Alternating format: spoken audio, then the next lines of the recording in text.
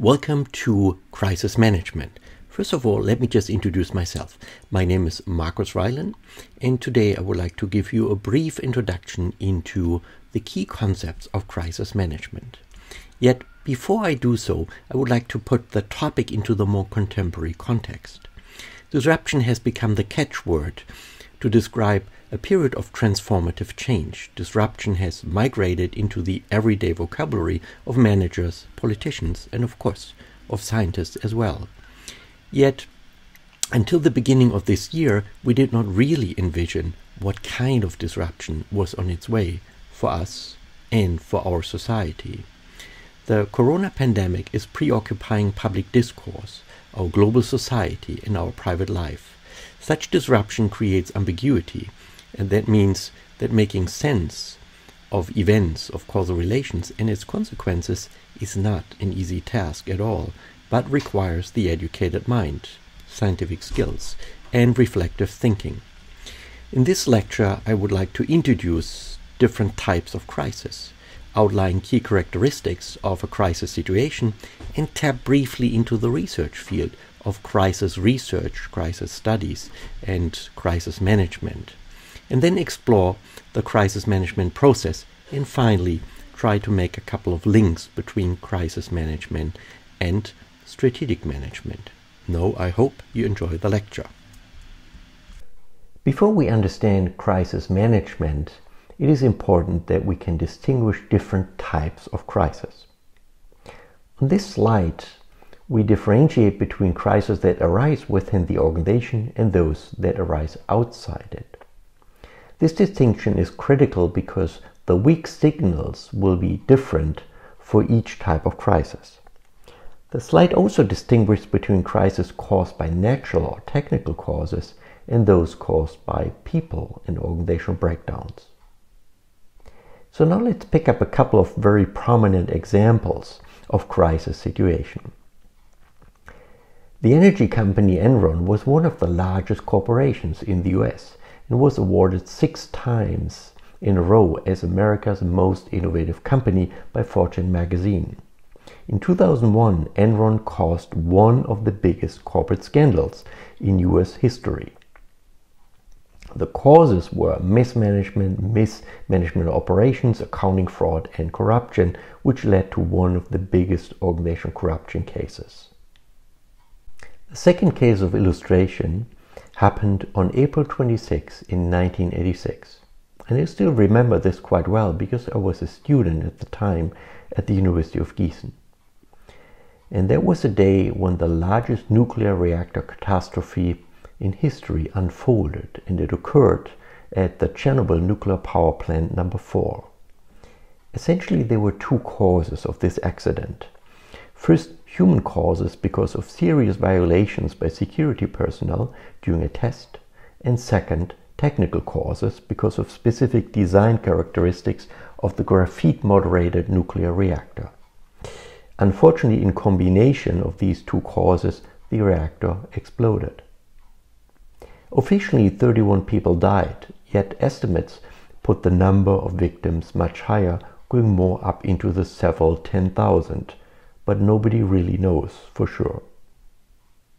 One of the most serious natural disasters happened in 2004. The earthquake in the Indian Ocean triggered a series of devastating tsunamis along the coast of the Indian Ocean. It affected about 230,000 people, of whom 165,000 were in Indonesia alone, injuring over 110,000 and leaving over 1.7 million coastal residents around the Indian Ocean homeless.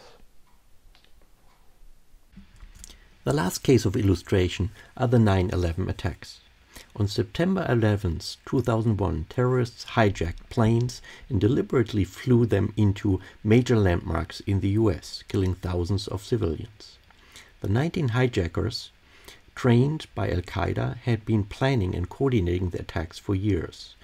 The attacks resulted in the death of nearly 3,000 people, and over 6,000 others were injured, mostly civilians.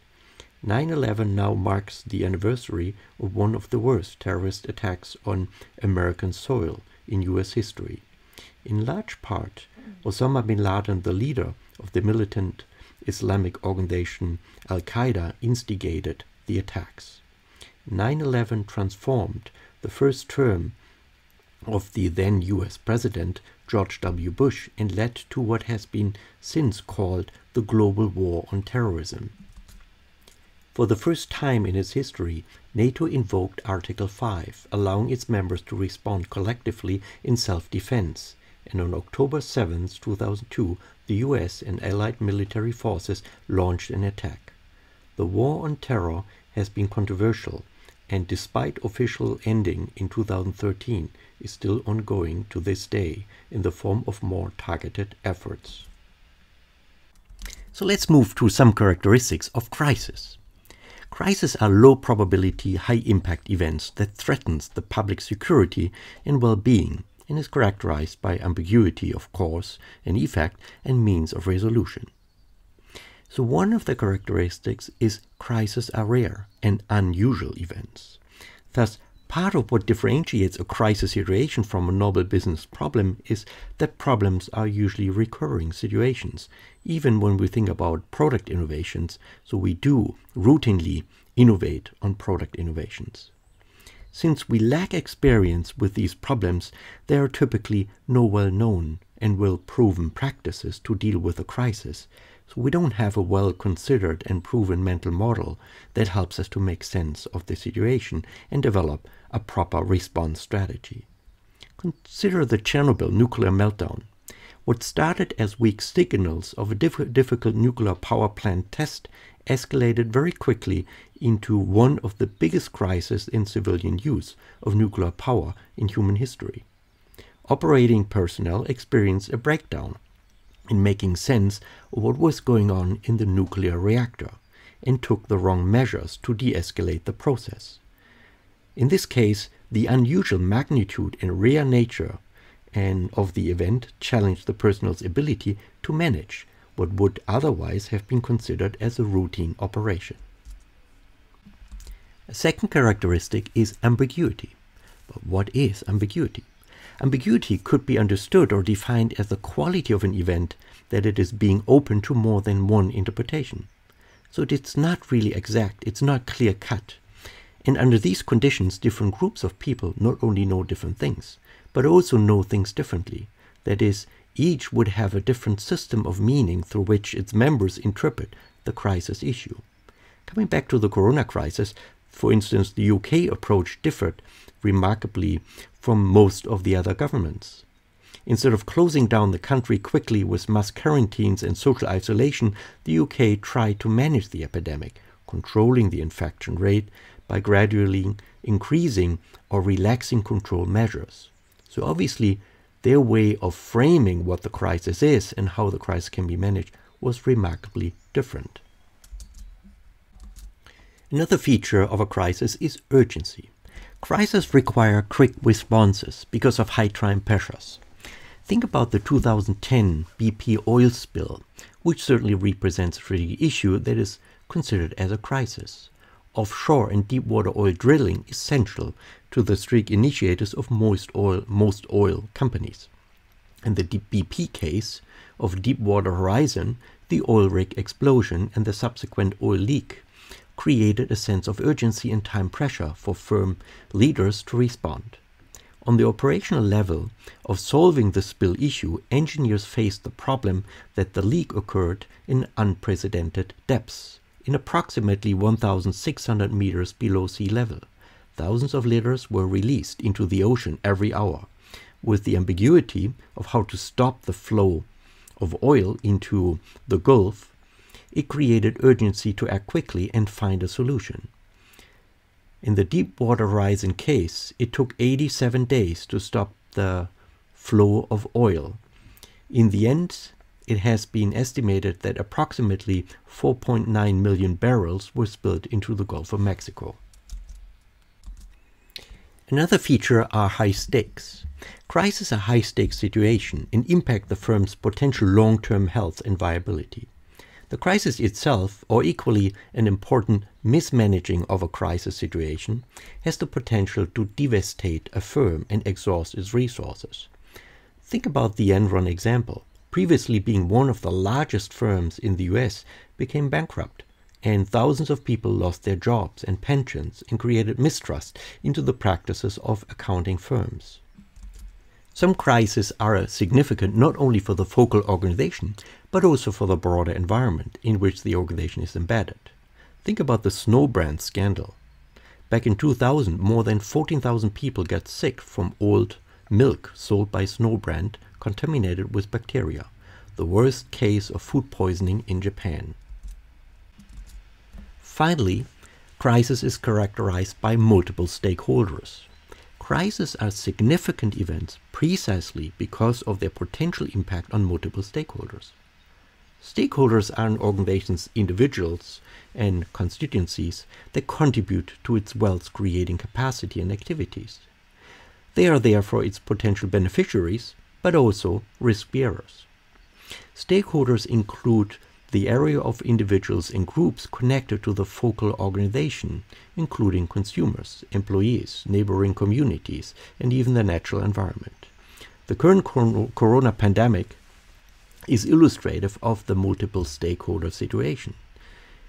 It is a rather extreme case because the whole society is affected, with an impact on its health and well-being, its economic and cultural and political spheres, including a change in practices. So let's tap briefly into the research field of crisis studies or crisis management. Crisis studies or crisis management is quite a pluralistic research field inspired by different disciplines such as psychology, sociology, organization studies, ecology, political science, and economics. Since a crisis has severe impact on its stakeholders, it deals with a big problem.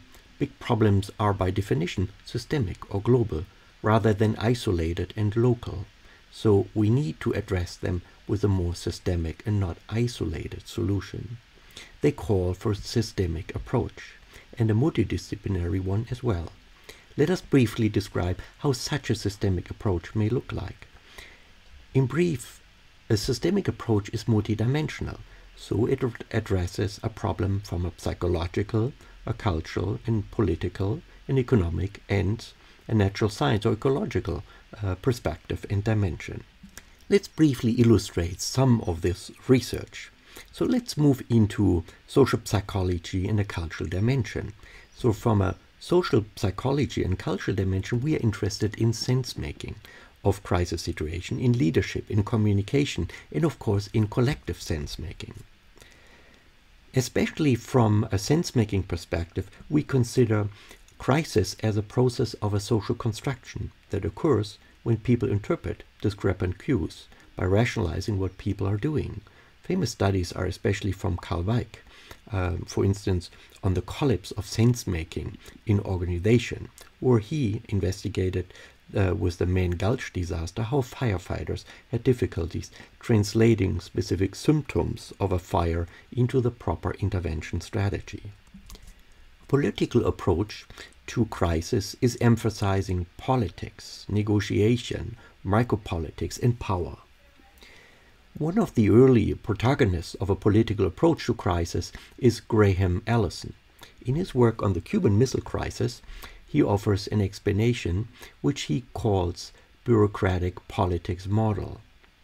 A bureaucratic politics model describes crisis management as a process in which state actors seek to achieve separate goals, which may conflict with one another. In this case, various individuals representing various organizational interests engage in a process to achieve a negotiated group decision which will represent the policy of the state. So the issue here is power and politics in crisis management, and this is well illustrated by his work. But we also find the same practice currently in the coronavirus crisis.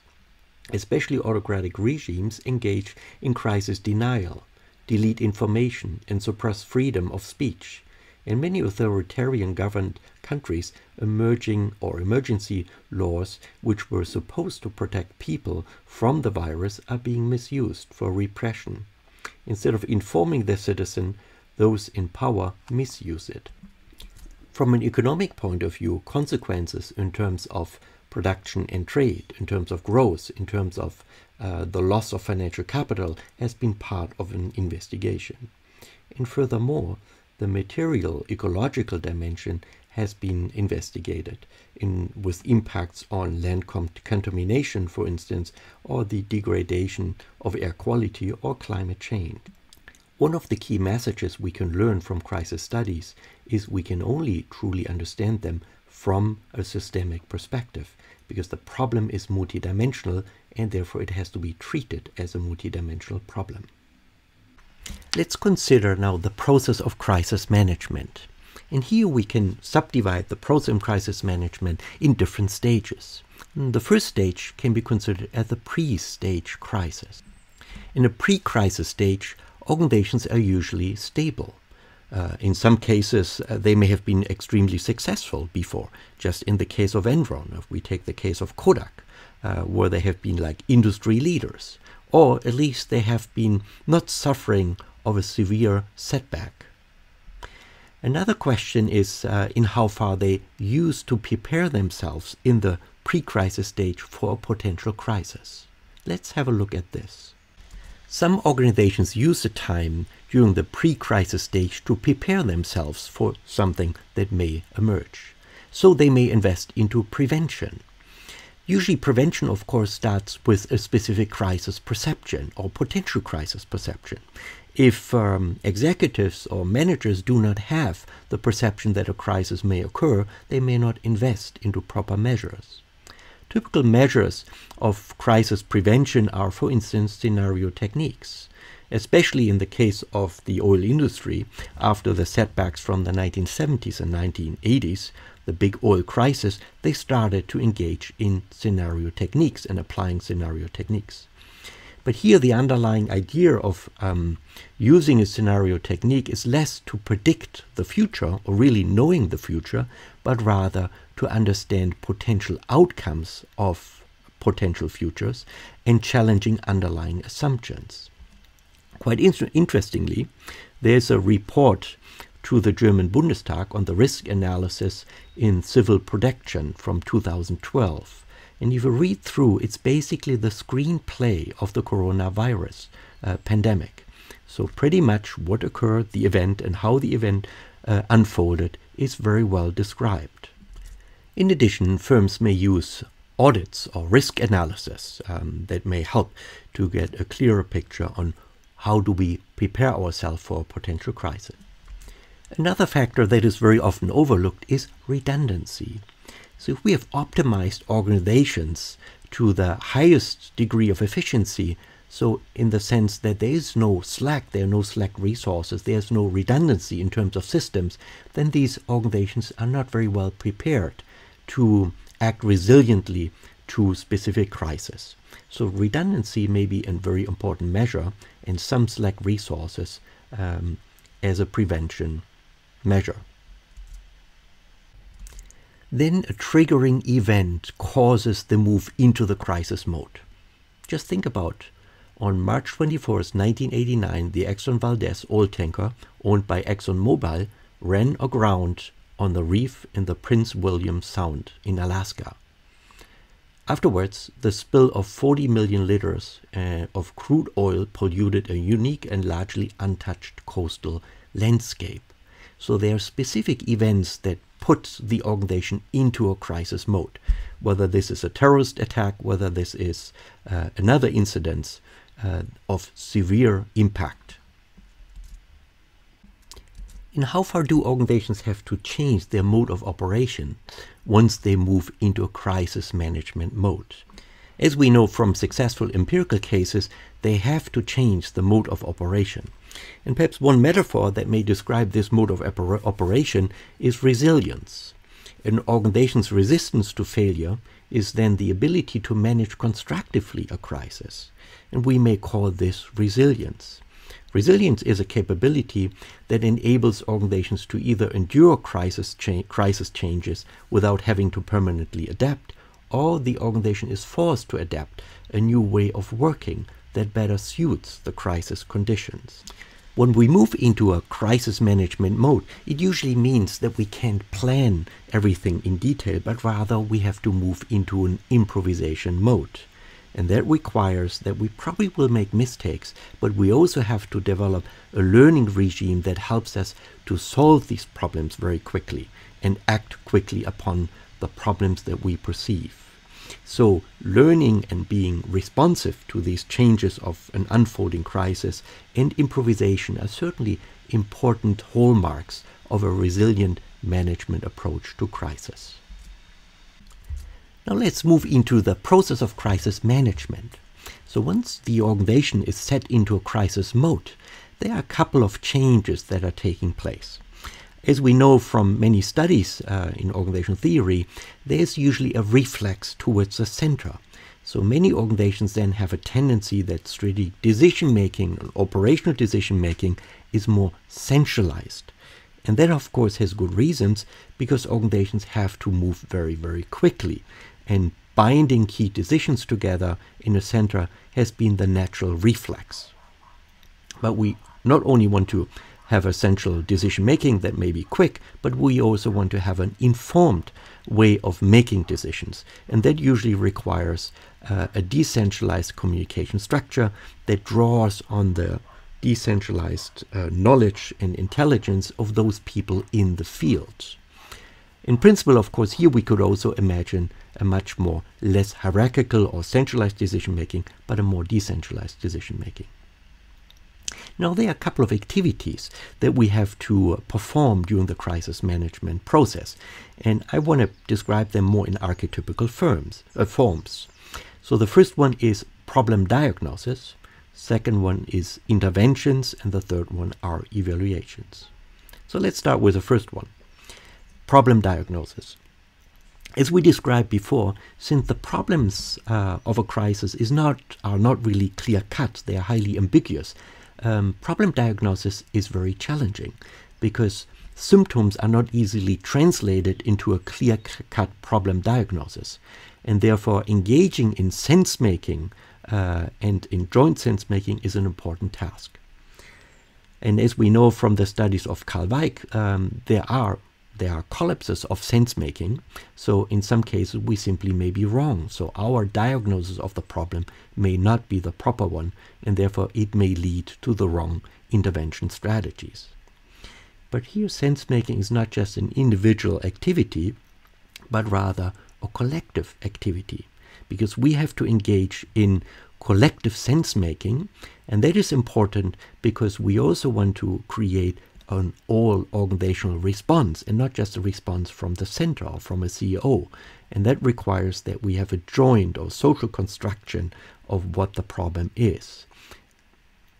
In addition, part of the problem of the problem diagnosis is also how do we deal with emotions.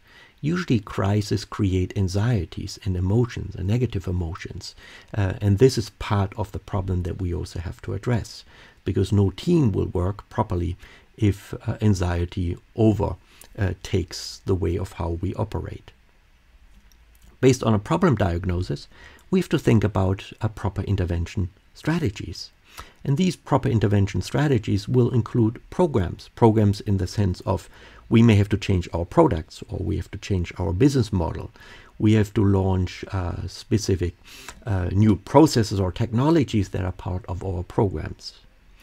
Then these programs have to be backed up with resources so that we can put them into action, and they have to be enforced by a specific political structure that can actually make these changes happen. And last but not least, legitimacy of these interventions becomes increasingly an important issue, because the more severe these intervention measures are, so the more we restrict, for instance, the freedom of people. Just think about the current measures we put into place, where we are basically put into quarantine, where we are restricted in terms of our free mobility. That requires that we can gain legitimacy for these hard measures.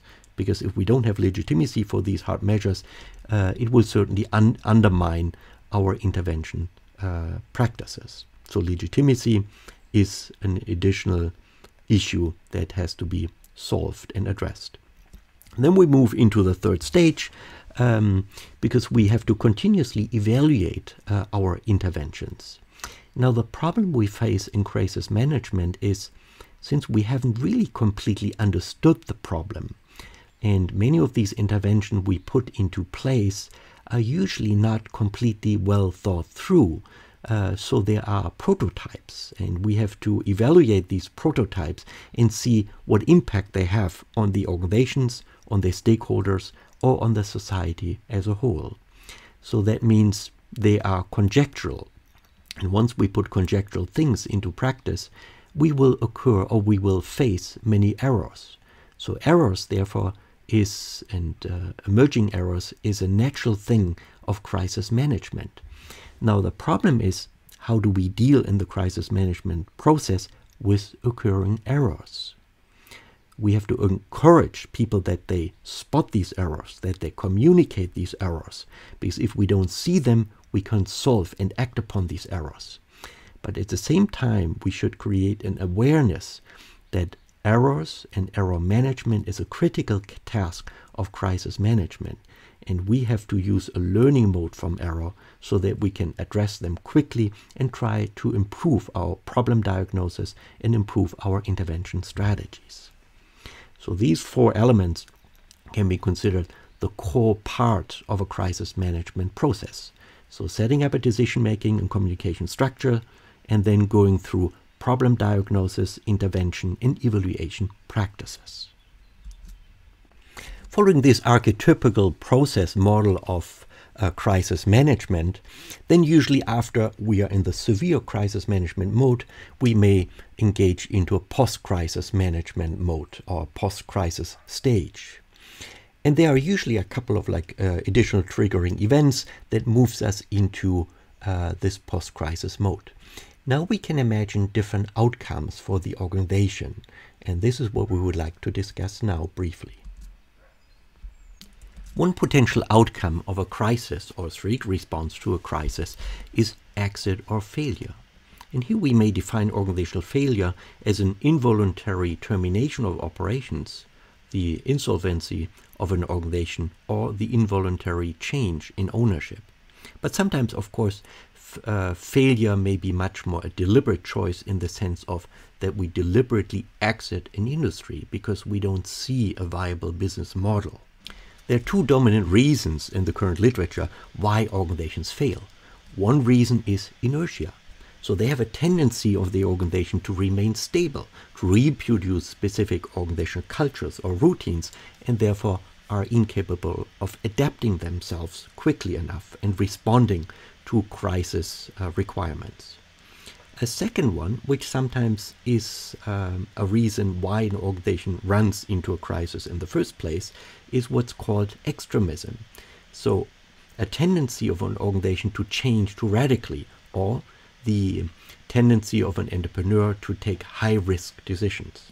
Organizational failure, or the deliberate exit from a specific industry, may not be desirable, but it is one strategic response, or an emerging response, that happens in many cases, from Enron to Snowbrand to many other organizations that have been victims of organizational failure.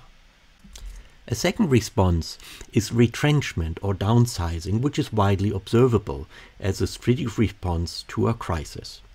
And here we could say a response is basically a reduction in costs, in assets, in products, in product lines, or in overhead. And such measures usually try to narrow the scope of the firm's business activities. So it's a downscoping and downsizing in its activities.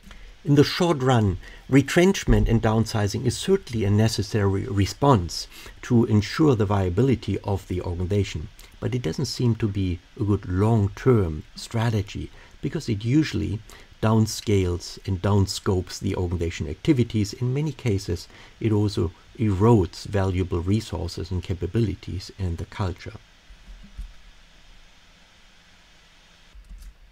A third response is preserving. And preserving here relates to specific strategies or interventions that are aimed at sustaining a firm's business activities in response to a crisis. So it's trying to keep the status quo, thus In contrast to a narrowed scope of activities, as we have learned from the retrenchment strategy, such measures aim at preserving the status quo, like the strategy, the underlying structure, the degree of diversification, and mitigating the adverse impact of the crisis. And as we learned from pure studies, preserving can be surprisingly an effective strategic response to a crisis. Yet, it also assumes that we do have enough slack resources that allows us to go through the crisis through a preserving strategy. And at the same time, and that may be like a downside of preserving, we may not use the crisis as an opportunity to renew our strategy or rethink our strategy and potentially, of course, move into other areas of activities. During the corona crisis, many firms started to diversify their activities by striving on particular competencies, whether this is 3D printing that are now used for producing healthcare products or using a supply chain competence towards China and therefore importing healthcare products. Finally, renewal, turnaround, or innovating. A fourth response to crisis is a turnaround renewal strategy. Here the firm interprets the crisis less as a threat, but as a new opportunity space for creating a new strategy, a new business model, and translating this into new structures and a new cultural fabric. In a more general sense, firms seek an innovating response. Let's take an example from the photographic equipment industry. Leica camera is one of the oldest and within the professional photographer community most well-known manufacturers of cameras, lenses, binoculars, and microscopes. Leica has almost become a victim of digitalization. Back in 2004, the then CEO, Hans-Peter Kohn, gave an interesting interview to the Spiegel, in which he stated, "Digital technology is only an intermezzo. In 20 years, at the latest, we will certainly be photographing with different technologies than today, but film will still exist then." That was an interesting statement, reflecting a preserving response. Yet the firm ran into a serious crisis as it generated a record loss of nearly 20 million euro in the financial year 2004 and 2005. So what did Leica do? Two key measures were taken. Firstly, the firm developed high-quality digital cameras, and secondly, used its competence in optics and lens production to enter a new market for the firm, and that was the smartphone market. A key strategic partner became the cooperation with Huawei. In general, turnaround or innovating is a most desirable strategic response, but certainly it's difficult. Yet, given the resource limits of the firm, the opportunity space for conducting strategic renewal may close if managers wait too long and thus use up the firm's slack resources through retrenchment and preserving strategies. This is certainly a lesson we can learn from the Kodak demise. Now let's link strategic management with crisis management. Strategic issues have been differently conceptualized. The more traditional strategic planning literature and practice have dealt with strategic issues in a more contemporary strategic planning process that does not really help the organization to cope with the big problems they face. They have at least implicitly treated these problems as well structured, as clear-cut. As a result, the mode of strategizing was gathering data, breaking down the problem into smaller problems, and using many planning techniques for analyzing the environment and prioritizing alternatives. Does this approach help to understand crisis and develop a suitable response strategy? No, I'm sorry, no, it doesn't help, because it does not allow to generate fresh ideas in implementing the solutions necessary. That is because real strategic issues, as well as a crisis situation, have one important thing in common. They are wicked. They are wicked issues. Wickedness isn't a degree of difficulty.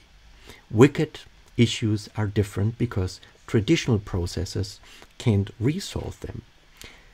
This was pointed out early on by Rittel and Weber, who described them in a 1973 article, they dealt with policy making as a wicked problem.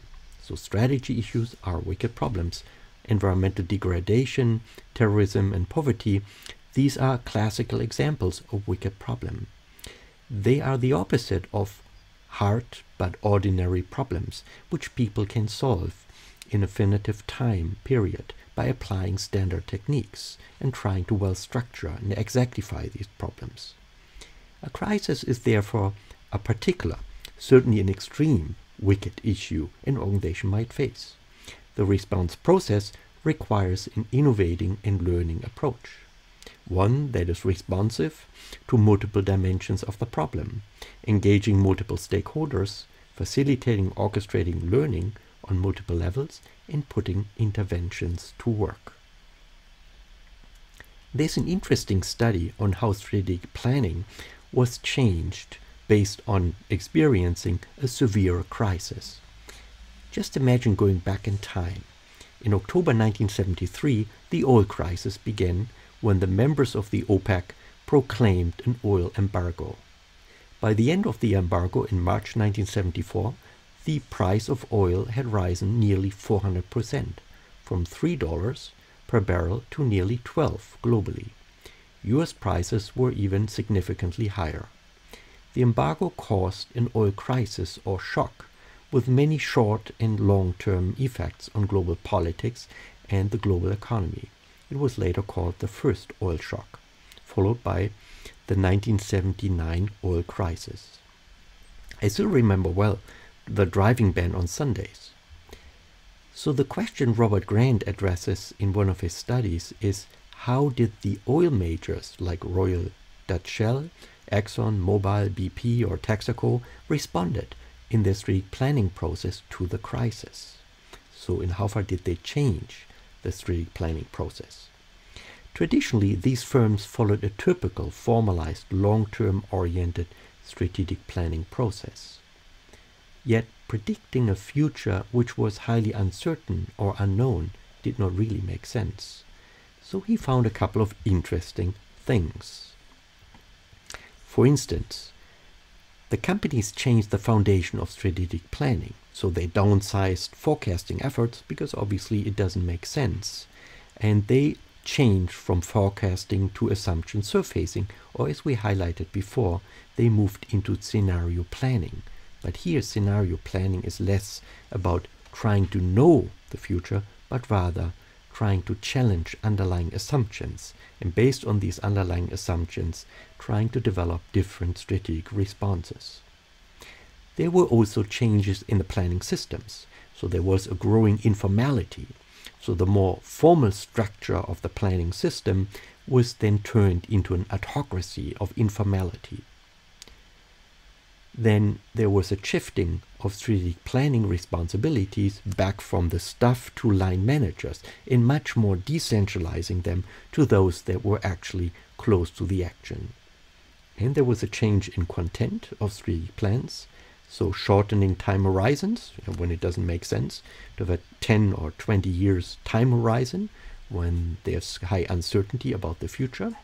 And there was less detailed planning and rather moving towards giving strategic direction and an emphasis towards performance planning. So the study from Grant is quite interesting and still instructive, how strategic planning and strategic management is changed and changing based on facing a truly wicked problem. So where learning is emphasized, informality is emphasized, and grassroots strategizing seems to play a major role. So I hope you enjoyed the lecture, and if you're interested what I do elsewhere in terms of lecturing or researching, you can just follow my website. And during these difficult times, the most important thing is please stay well. Bye-bye.